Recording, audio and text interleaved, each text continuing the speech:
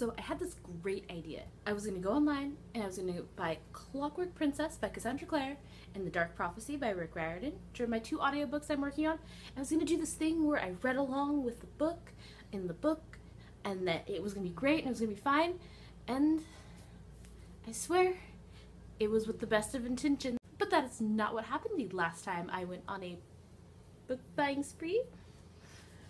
So today I have for you a very special book haul. That's not what I meant to buy book haul, but you know, that's what happened. So I actually only ended up spending $40, which is amazing considering I bought 11 books. But you know, that's what hauls are for. You just show all the books you didn't mean to buy or you meant to buy and then did. So I got all of these books from Thrift Books.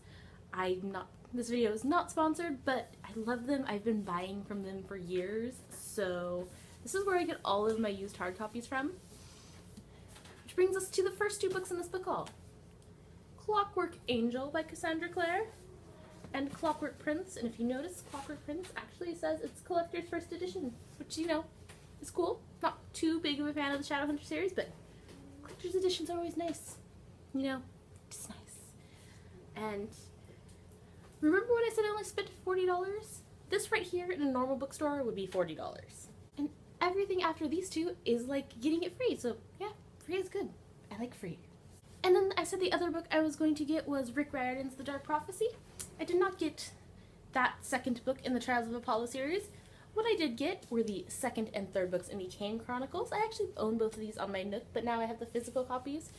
I would have gotten the first one, the Red Pyramid, as well, except the copy they had said it didn't have a dust jacket, and so I was like, you know, I really want the dust jacket. Might not have got this one if it had said it didn't have a dust jacket, or maybe I would have got the other one.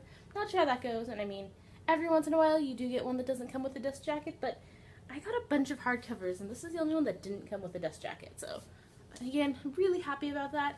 And you know, the underrated Kane siblings, which do take place in the Percy Jackson universe. And then, you know, I still got books in the Rick Riordan world, just not the one I went out to get. I got The Lost Hero, The Son of Neptune, and The Mark of Athena.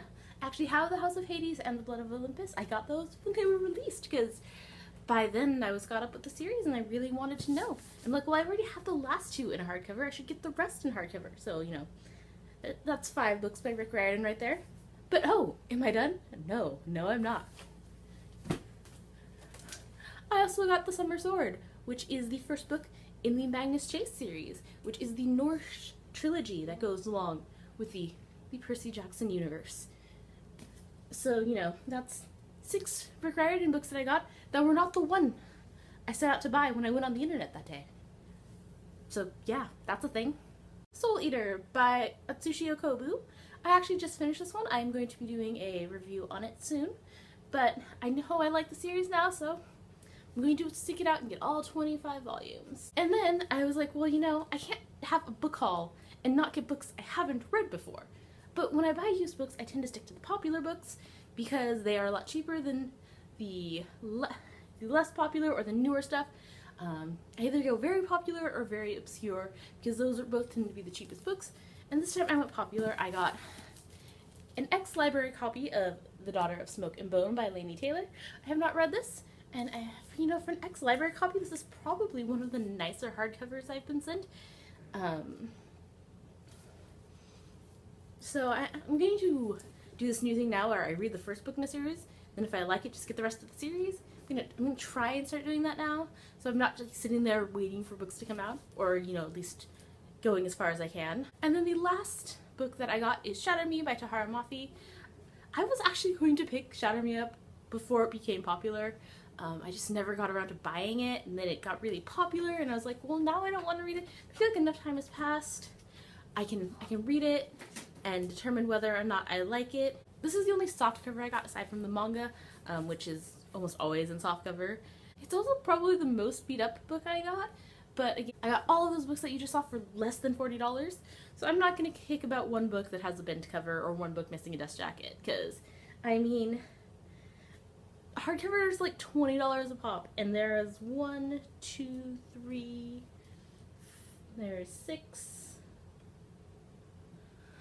There's 9 hardcovers there. You think I could have just done the math on that? 11 books minus 2 softcovers is 9. Like, was that so hard for me to do?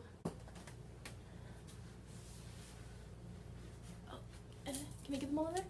Get them all in there? Oh, I got them all in there. It's very hard to see Shatter Me or Clockwork Prince. I feel like I have to sacrifice one of them. Oh, yep, I did it.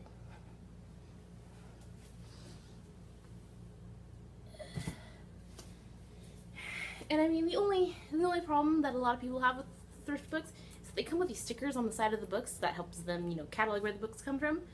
But I mean, they peel off so easily. It's like they were never there. Alright everyone, so that was a kind of spontaneous book haul. That was not the book haul I was That is not the book haul I was intending to film. I still have another book haul coming with the books that were supposed to be on it, but I mean, I got 11 books in one e-shopping trip when I only meant to buy 2. That was supposed to go in my other haul. But then there's so many. I was like, I have to break this up. I have to. This is why people go on book buying bans. The thing is, like I said, I have read everything but Shatter Me and Daughter of Smoke and Bone. So it's not like I had too many books in my TBR.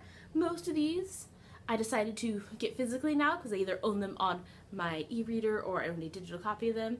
A couple of them I checked out from the library. But yeah. I'm gonna stop this rambling, and if you liked what you saw today, go ahead and give this video a like, and if you want to see more of my content, go ahead and subscribe, and until next time, talk to you later.